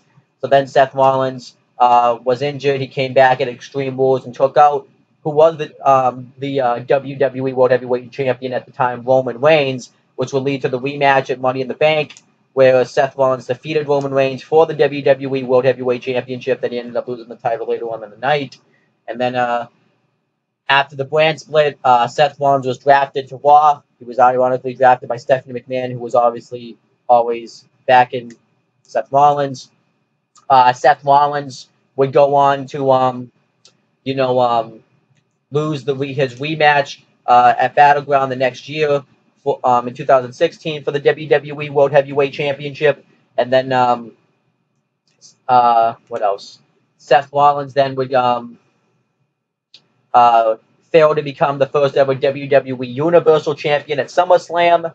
And then we had that whole Triple H thing where Kevin Owens won the championship, and then Seth Rollins ended up turning face, had a great feud with Kevin Owens for the WWE Universal Championship, and then he started his feud with Triple H. Triple H cost him a chance to compete in the Royal Rumble match, so then Seth Rollins invaded NXT TakeOver San Antonio and wanted to fight Triple H. So then we finally had the match. It looked like Seth Rollins wasn't going to be able to compete at WrestleMania 33 because he ended up getting injured again, the same knee, but then eventually he did come back, and then eventually Seth Rollins went on to defeat Triple H at WrestleMania, and since then he really hasn't done too much. He's been a pretty bland babyface. He had a pretty awful feud, well, a pretty weak feud, I should say, with Bray Wyatt, and then to which he lost to him at Great Balls of Fire, and now it looks like they're going to start a Shield reunion, so, because now Seth Rollins is currently in a feud with The Miz, so it is what it is.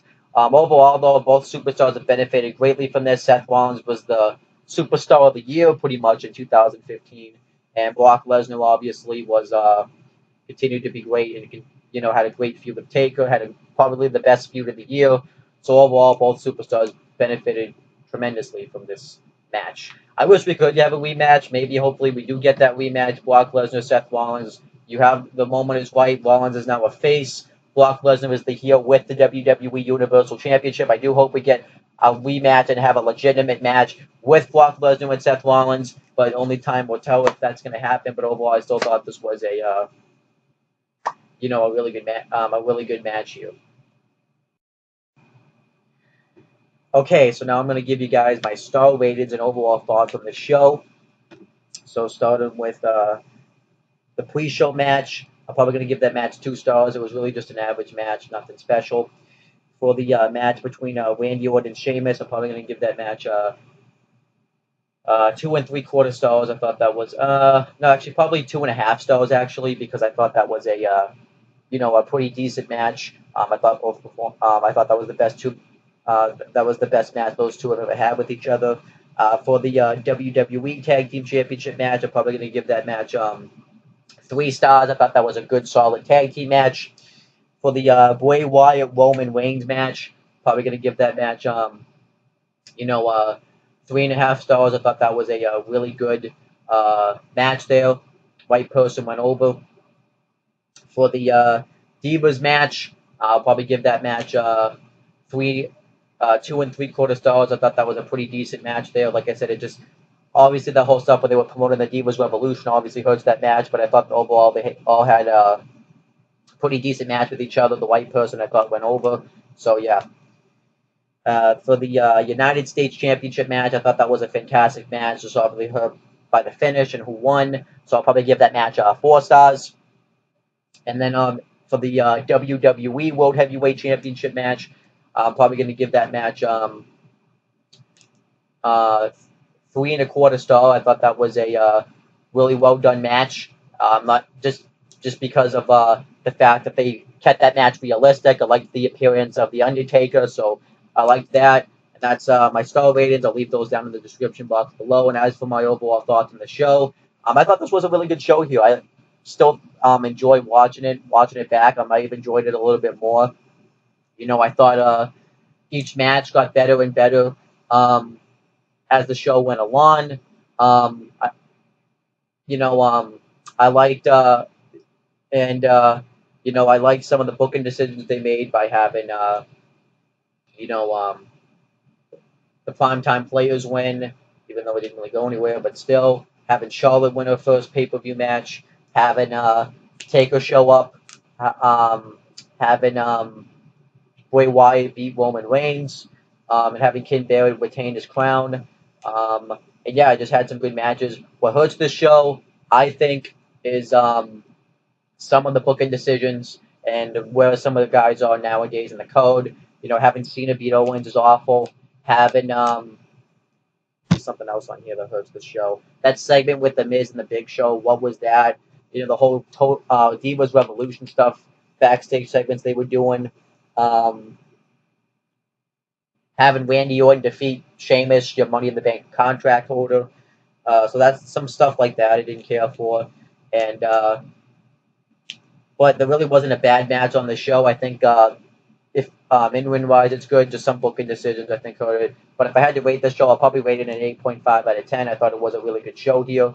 Um, Not much issues with it. You had some really good matches on this show, and I enjoyed it. So that's pretty much it, guys. Thank you guys for watching this video. Please make sure to subscribe to this YouTube channel and like this video. Make sure you click on that bell so that way every time I upload a YouTube video, you'll get the notification for it. Then make sure you subscribe to my CM Brothers and Owen Talking to YouTube channels. And to click on the bell on those videos as well, so that way you'll know every time I upload a video on those channels. And that's pretty much it, guys. Talk to you later.